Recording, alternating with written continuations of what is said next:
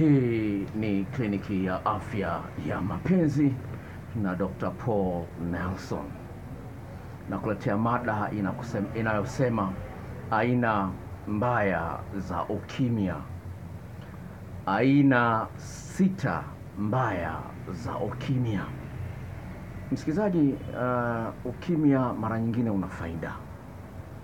Umekuwa unatafakari mambo yako na nini, inaeleweka. Unaendesha gari, inaeleweka. Vitu kama hivyo kwenye msiba, inaeleweka. Lakini kuna ukimya mbaya ambao tafiti ya miaka 20 inaonyesha wazi kwamba ukimya wa aina hizi zifuatazo unaweza kuharibu na kuteketeza kabisa uhusiano wako. Profesa wa saikolojia wa nchini Marekani anaitwa Kipling Williams alifanya utafiti wa miaka 20, anasema kwamba ukimya unaharibu uwezo wa mtu kutosheka, kuridhika na mpenzi wake. Ni jambo la kutisha sana. Kwa Kiingereza ametumia maneno haya, sema silence is tremendously damaging to a relationship. Tremendous, yani kwa kiasi kikubwa ukimya unaweza kuua mahusiano, ukaharibu vibaya au kuteketeza kabisa uhusiano. Kutokana na ukweli kwamba tunawasiliana sana kwa njia ya simu na mitandao, FB na nini, mawasiliano ya kuongea uso kwa uso kidogo yanaanza kupoteza nafasi yake kati ya watu wawili ambao wanapendana. Mwanaume anarudi nyumbani hawezi kaongea na mke wake, mwanamke anarudi nyumbani hawezi kaongea na mume wake, wakaongea wakachekeshana. Hiyo hali inakuwa haipo. Sasa hali hii inapoteza uchangamfu kati ya mtu na mtu na inatengeneza mazingira ya mtu kuchepuka. Sasa kuna kesi nyingi za kuchepuka na tumeshasikia, sawa? Lakini napenda nikwambie kwamba ni jambo la kusikitisha sana kuona kwamba mara nyingi mnajikuta mko pamoja lakini hamna maongezi yoyote yale. Sasa ukimya mbaya uko wa aina zifuatazo. Ukimya mbaya uko wa aina kuu zifuatazo. Naomba unisikilize kwa makini ili uweze kufaidika vizuri na mada hii ya leo.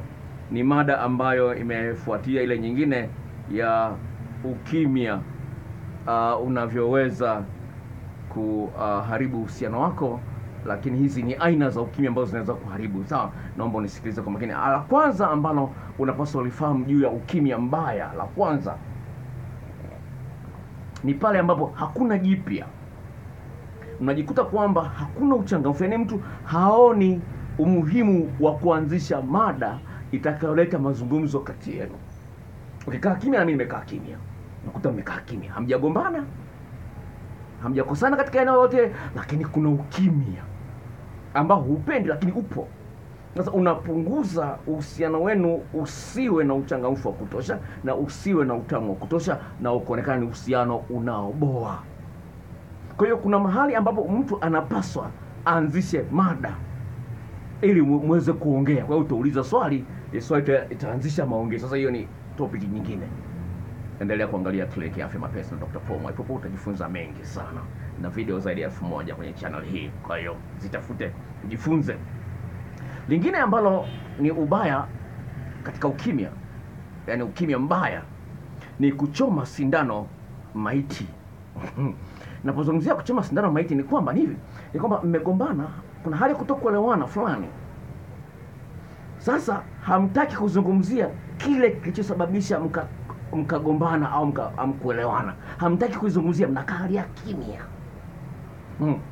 Unaona kwamba hapa hata nikisema sitasikilizwa. Yaani ni kwamba uhusiano unaendelea kuwepo lakini haupo. Kama vile maiti inachoma sindano ili isioze mpaka ndugu wa marehemu wote waje. Kwa hiyo inachoma sindano ili isioze. Kwa hiyo unaichoma sindano maiti kwa kukaa kimya japokuwa kuna tatizo. Au ndio naita kuchoma sindano maiti. Umechoma, uhusiano wako umeshakufa. Hakuna mazungumzo. Kuna hali ambayo huipendi lakini hutaki kuizungumzia au mnaogopa kuizungumzia au mnaikwepa. Ukianzisha mada kuhusiana na swala ambalo limekosesha, mwenzio anakuwa mkali, kwa hiyo unakaa kimya. Ukianzisha hivi mwenzio ananuna, unakaa kimya. Kwa hiyo uliongelee kuchoma sindano maiti. Hiyo ni ya pili. Ya tatu, SMS au ujumbe mfupi ulioganda, ujumbe mfupi ulioganda. Ni kweli unaweza usijibu message ya mpenzi wako kwa sababu unaendesha gari. Mimi mtu amenitumia hela M-Pesa shilingi 10,000, nataka video clips za jinsi ya kumlamba mwanaume, jinsi ya kuchezea upya mwanamke na vitu kama hivyo, maeneo 16 ya mwanamke, maeneo 12 ya mwanaume. Ameagizia video, mtu ametuma, ameshatumia na email address yake, ananipigia simu, bwana nimekutumia email yangu na hela umeziona? Namwambia sijaona, naendesha gari. Hiyo inakubalika. Uko kwenye kikao, hiyo inakubalika. Lakini hapo unakuwa umetoa maelezo kwamba naingia kwenye kikao, utashika simu. Sio kwamba unakaa tu ukimya wakati hujatoa taarifa. Huo ni ukimya mbaya. Toa taarifa, mwenzio ajue kwa nini uko kimya. Sawa? Sasa utoa taarifa itakula kwako. Sasa tunazungumzia ukimya huo ni kwamba pale ambapo unatuma message, mwenzio hajibu. Unajua kabisa ameisoma lakini hajibu. Unapiga simu 3, anakuta miss call, hajibu. Sasa inapasa yani uanze kutafuta majeshi, sawa, ya kuyeyusha zile SMS. Utapiga simu mara 30, piga. Mara nyingine mpaka unatumia namba asiyojua. Ili bwana hujajibu message yangu. Yaani mpaka mpigie namba ambayo hujui. Unaweza kuona Kwa hiyo ni kwamba unataka kuyeyusha ile message yako ya kwanza ambayo ina muhimu sana kwako. Hajaijibu. Imeganda. Unataka uyeyushe kupiga mara nyingi sana, ukituma message nyingi sana. Mpaka ajue kweli umekasirika. Mbona message moja haijajibiwa unatuma nyingine 30. Unataka kuiyeyusha ile message ya kwanza ambayo imeganda. Sasa huo ni ukimya mbaya. Unapona mwenzio ana message zako zimeganda hazijibu, au miss call zako hazijibu, huo ni ukimya mbaya.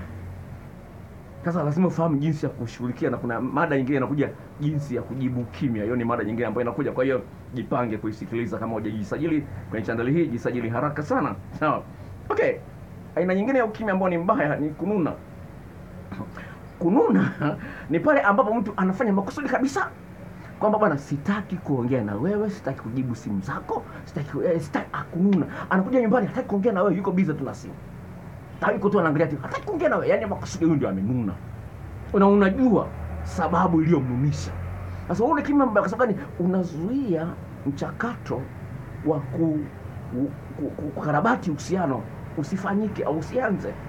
Kwa uhusiano huu utaendelea kuharibika. Kama nyama iliyotolewa kwenye friji ikawekwa nje, itaendelea kuoza. Mwisho harufu mbaya itawashtua hata majirani. Na hali hiyo ipo kwa watu wengi sana. Hilo jambo la msingi sana. Kwa hiyo ni aina ya 4 ya ukimya. Aina ya 5 ya ukimya ni hataki kukusaidia. Unajua uwezo anao, lakini hataki kukusaidia. Ukimwambia anakwambia sina pesa. Huu ni ukimya mwingine mbaya. Dada moja, hii ni true story. Ameambiwa na rafiki yako kwamba mume wako ananitongoza. Dada anasema mume wangu hawezi kutongoza. Mume wako anatongoza. Akamwambia siku moja, akamwambia njoo sasa. Si mume wako amesafiri, njoo. Akamwambia omba 50,000 hapo. Akaomba 50,000. Mke wake anamuomba mume wake 50,000. Mwanaume akasema sina. Yule mwambia kwamba anatongoza, akamwambia naomba 300,000. Zikatumwa chap 300,000. Message ya M-Pesa imeingia 300,000. Unaziona hizi? Unaweza kuona jinsi gani hili ni mbaya. Kwa hiyo lazima uelewe, ni muhimu sana utambue aina za ubaya ambazo mwenzio anazitumia ili akutawale, ili akuumize, na jinsi gani ya kuzishughulikia. Hii ni mada inayofuatia. Sawa? Kama hujajisajili, jisajili. Sawa, kuna kibox chekundu pale kimeandikwa subscribe. Bofya ili uweze kuwa mwanachama wa channel hii. Kwa hiyo nitakapoweka video mpya inakuja, na kuna video nyingine inakuja. Imekuja leo kwenye akili yangu, inasema kwamba unavyosababisha mumeo achepuke. Unavyosababisha. Nimeandika mahali fulani, nimekaa katika notebook yangu akap. Kaja ni kwenye hii mada itakuwa inaitwa hivi. Hivi ndivyo unavyompatia mumeo sababu za kuchepuka. Hiyo ndio mada inayokuja. Kwa hiyo kama hujisajili. Hii ni kliniki ya afya mapenzi na Dr. Mwaipopo, na namba zangu za simu hizi zifuatazo: 0754 03 9994. Nitarudia 0754 03 9994. Na video zaidi ya 1000 kwenye channel hii. Sawa, iliweza kuzipitia zote. Chukua jina Paul Mwaipopo, iandike kwenye search box pale, zitakuja mada zote uweze kujifunza mambo matamu yenye kunufaisha. Dada mmoja kanitumia message hapa ambayo nilipenda nikusomee uweze kuweza kuielewa, na nitaisoma tena mahali pengine nilikuwa nimeisahau.